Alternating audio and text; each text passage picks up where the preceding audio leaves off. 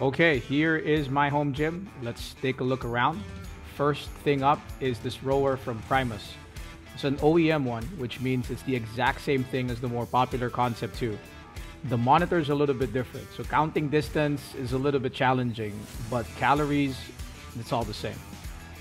Next up are these awesome squat stands from a buddy of mine, Coach Charles Go. You can see 3x2 painted in black with these awesome UHW line J-hooks from Bakulo Metals.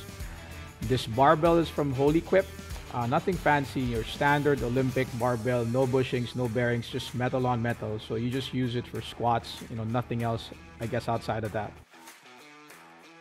Let's take a look at what goes on the bar. Nice red plates from Prime Fitness. Some play hard bumpers. I've got everything except the 35s. They're all on this nice plate tree from Cal's Gym Equipment, space for 2 bars. These are the crash mats from my buddy Mike Manahan. Pretty good. Dump your heavy loads into. Bluetooth speaker for music. Just a pair of hooks to organize, some of the things that I have in the gym. Another raffle prize from Holy Quip. Power pulleys, great for warm-ups. Some gymnastics rings. And pull-up bar, and I can actually do muscle-ups on this one. Purchased a lot of acrylic put on the walls where you can write workouts out on, and then you can do handstand push-ups. Here's a nice pair of Rogue Mil-Spec Echo bumpers, also from Holy Quip, attached to a Olympic barbell from StrongFit. Bearing, spins very nice. Use it almost every day for workouts. Next are kettlebells. The yellow one is 16 from Holy Quip. The other one is from Play Hard. Dumbbells from Play Hard.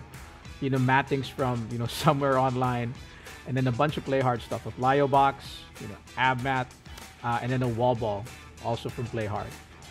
Finally, let's take a look at the cabinet where we put all of my stuff in. Just wanted to keep things organized. So there's a layer for shoes, with a mesh so the stuff breathes. Just some random stuff in there that I use. A couple of dumbbells. The heavy stuff goes underneath. And then again, another acrylic board to write workouts on. So there you go. That's my very simple garage gym. Everything stores and packs away nice. The car can be brought back inside. You can park daily. The driveway's not too long, 20 meters, one way. Imagine doing 800 meters, on this one.